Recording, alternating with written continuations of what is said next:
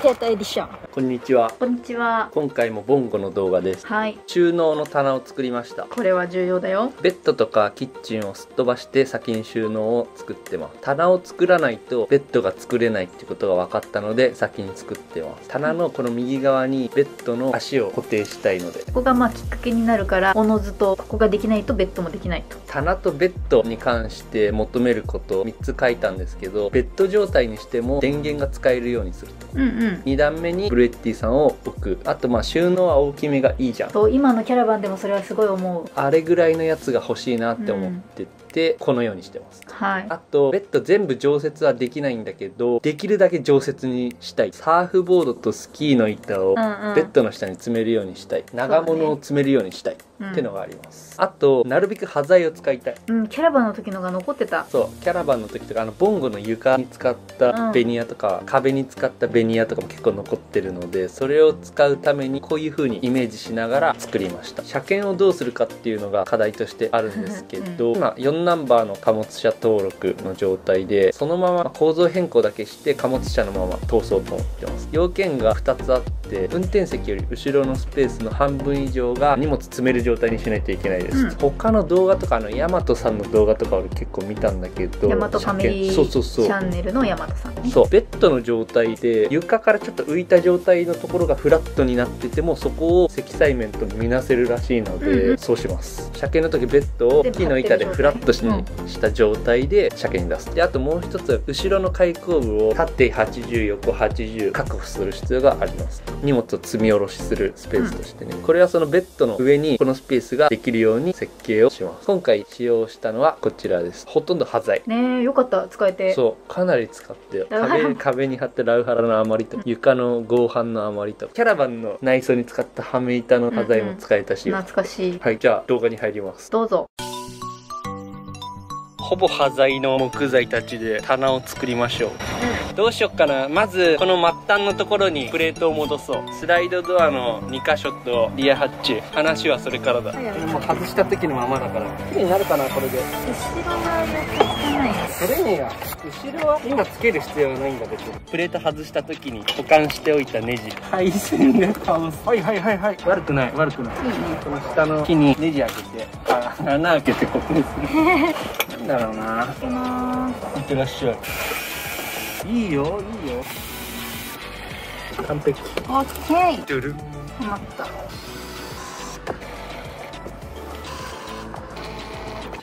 プレートが戻った。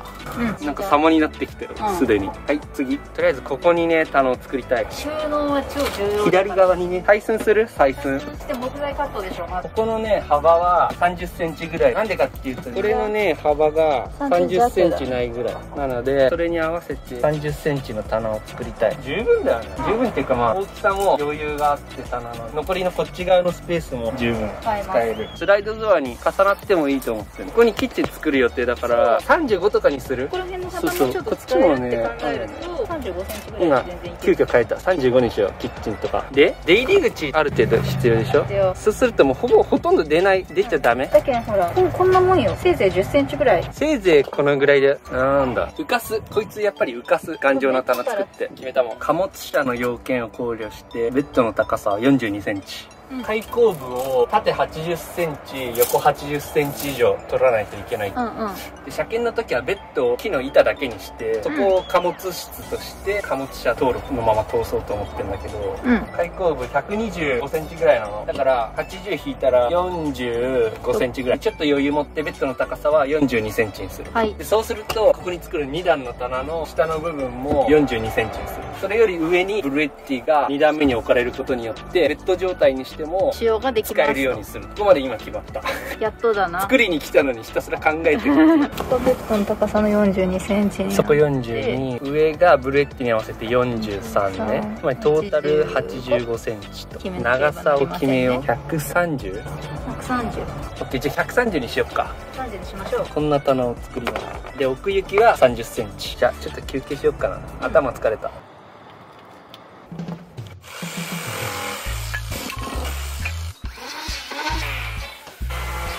線消し中。すぐ消えるね。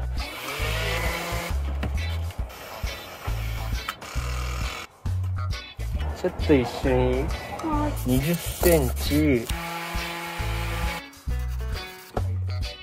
37.4は 22.6。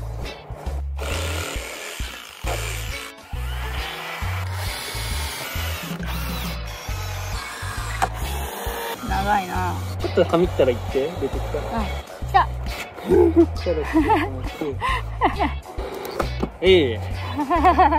大変だねこれね。まだ下の部分なんだけど。土台な。すでに疲れてきたんだけど。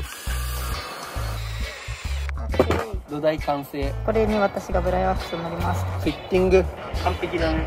オッケキャラバンやってから1年以上放置してたやつ。ー。全然そのまま残ってるね。アンティークブラウン。見た目が渋くなるかつ防水防風。土台ができたんで縦の棒を切っていこうかな。受ける歪んでる。よかろう。それはご愛嬌ということで。引き出しとか作らないのであれば多少歪んでも問題ない。引き出しは辛いよね。引き出しはちょっとの歪みが命取りになるけど。じゃあ次これお願いします。はい。前使ってたやつより扱いやすい気がするな、これ。これ超効率的だ。俺が採寸して海とは切る。仕組み化ができたぞ、仕組み化が。俺の数倍うまい。ブライワックス職人。プレートまたぐ部分が若干もっこりしてるんで、こういうところがね。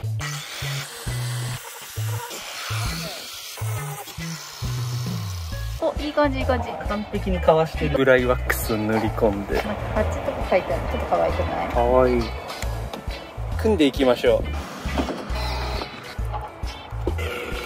う。なんて地道なんだ。よし、形になってきた。これは嬉しいよ。ストップ。うるさいよ。ストップいらなかった。いた、海か。いいよいいよ。こっち俺やるわ。57ミリで。ここは L 字だな。こうでもいいけど、どっちが好み？こっちのが好み？ここじゃね？腹減った。あ、軽い。あー、浮いてんね。浮いてんね、これ。頑張ろう。ドライバー、これよ。はい。いいよ。はい。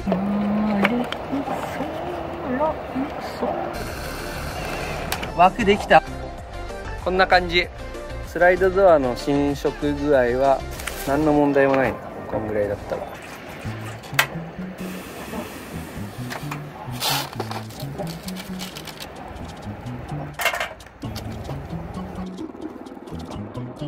あれあんま沸騰してなかった。いいや。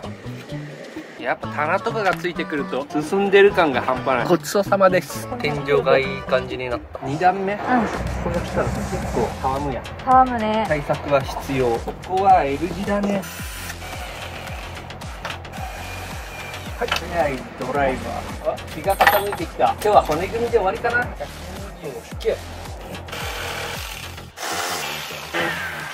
こうなります。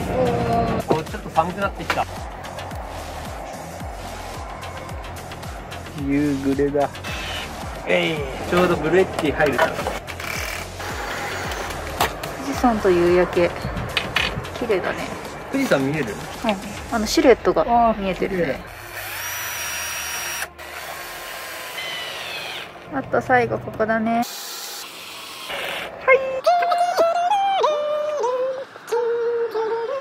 お疲れ様です。疲れた。予想の半分もいってないね、これ。またさ、全然進まないやつだよ。はめてみよう。今日の成果を。いいんじゃね？いいよね。あー、なんかいいじゃん。ガンガンやろう、これ。やろうやろう。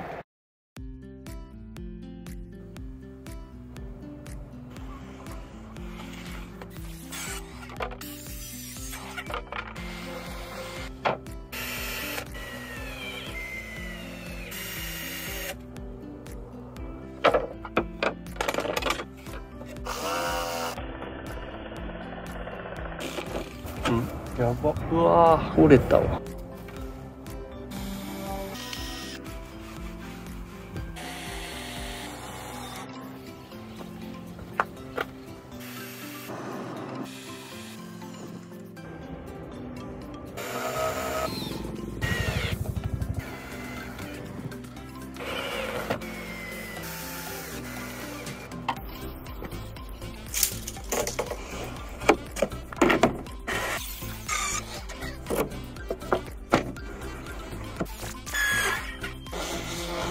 だいたいぴったり。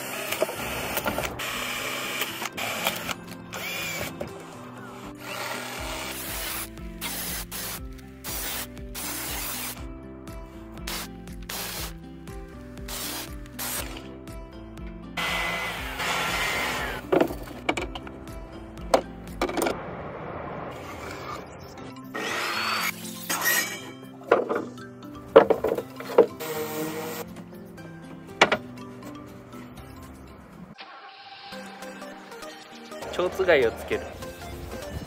ホームセンターで300円ぐらいの、なんと作業を効率化するためにニューアイテムをゲットした。こういうのをこうやって、これも塗るっしょ。だから先に切っていた方がいいや。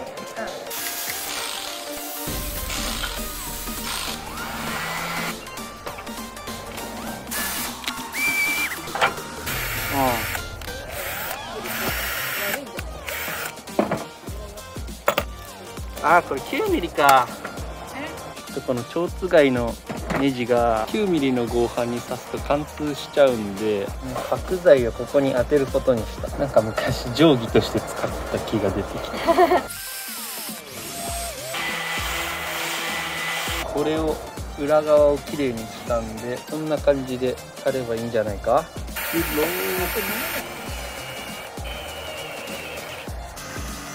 いいよー。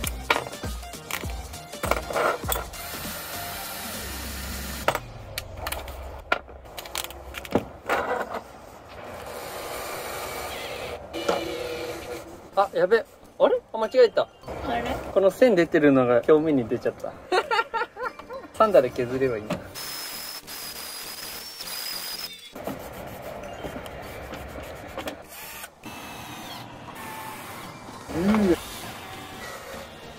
出っ張りやん。これって。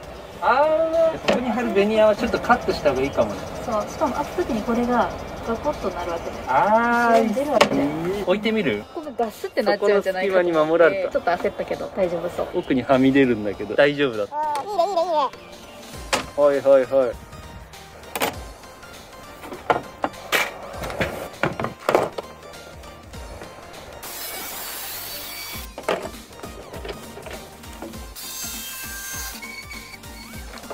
背面にしてもこうなると。見て、かわして。ナイス。これをな、これでいきます。16ミリ。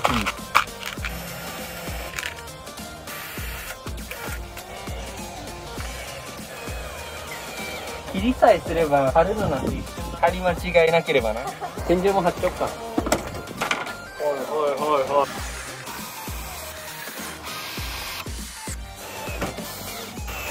おー、様になってきた。棚さんがね、出現してる。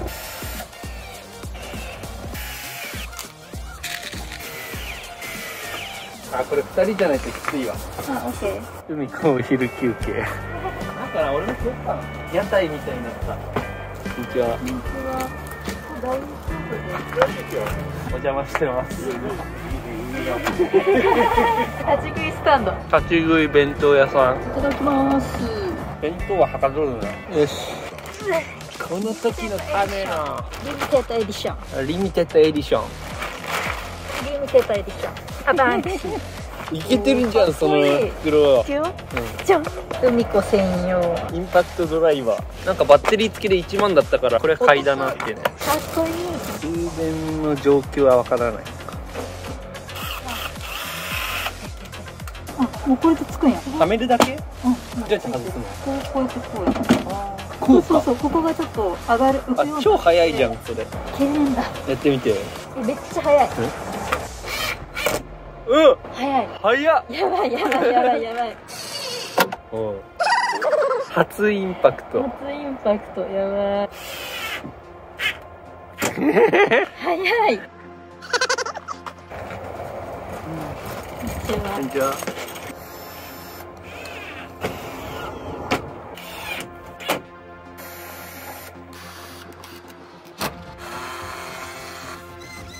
あれ？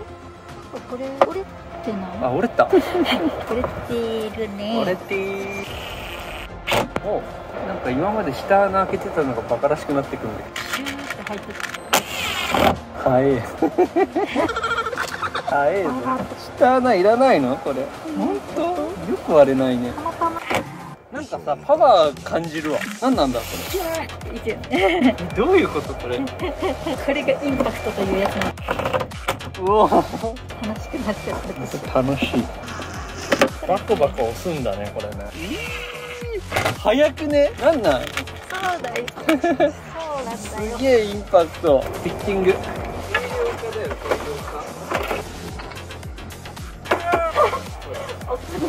いいんじゃない？反対側どうなってんだろう。イメージ通り。うん、これ剥がした。なるほど。はいはい。ここはまあラウから貼るか。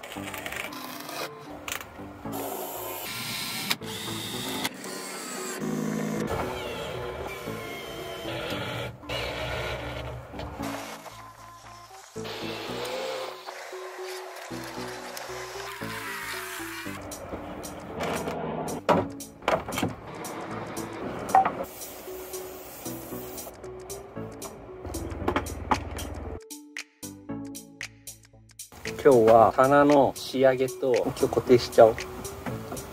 床とできれば壁に固定する。やっちゃうよ。ビットセット買っちゃったからね、ブラックアンドデッカー派になったね。かわいい。で AC200 今日お留守番して充電させてる。その代わりに EB240。棚を固定する前にここに羽目板を貼るんでした。キャラバンの時の端材がね、これほんの一部なんだけどまだ結構あって、それをここに貼ります。これめっちゃ綺麗やからね。ヒノキの羽目板をな。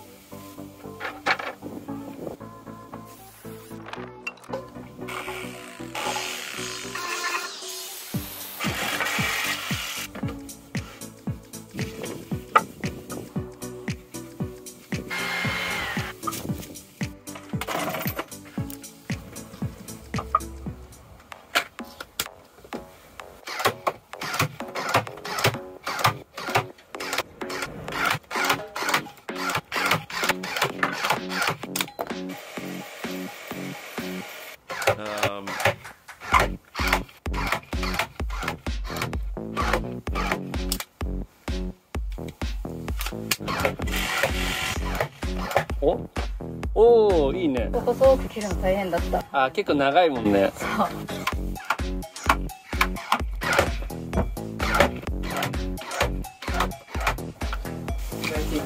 作業が時間かかるね。そう。ちょっとこれやるだけって思ってもね。タッカーも相当打ったからね。打ちすぎや。タッカーで止めまくった。カツ丼にします。カレー。カレー。あ、カレーうまい。なんかどっかのインドカレーのやつって書いてあったのか。もうあれ固定するだけ。そうだよ。アメリカ固定する、棚を固定する、棚は完了だ。こうやって外れるんだぜ。2個あれば外す必要ない。これ使いたい。これ使いたい。なんか閉めたらここきついんだけど。え？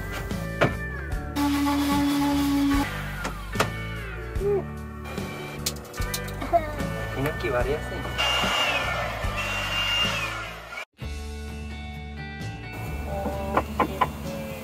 この金具で固定するかな。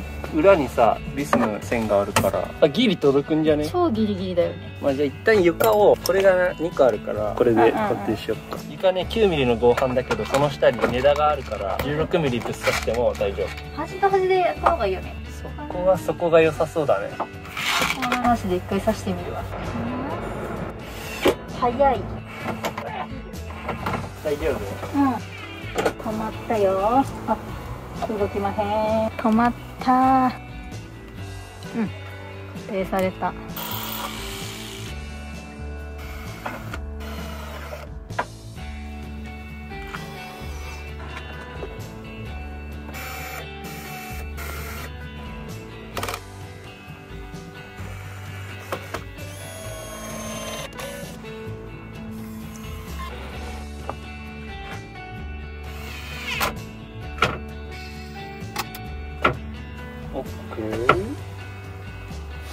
それやったらこっちもやりたくなるんだね。そっちはでもこれあれだ、考えてやらないと。ブレッティを一回置いてからじゃないと。今試しに置いてみようか。置いてみる。初めて。これで入んなかったらちょっとシャレにならんけど。笑える。家主をお呼びしよう。主の登場。これでバキッとなったらマジ最悪。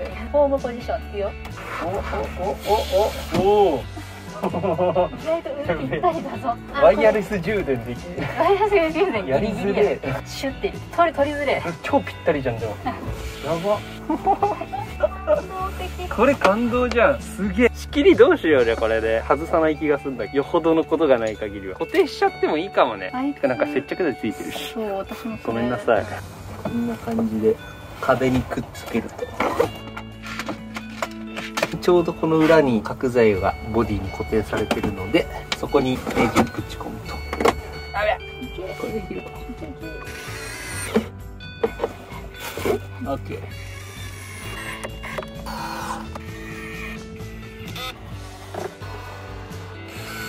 オッケー、素晴らしい。壁と固定された。これでより強化されたね。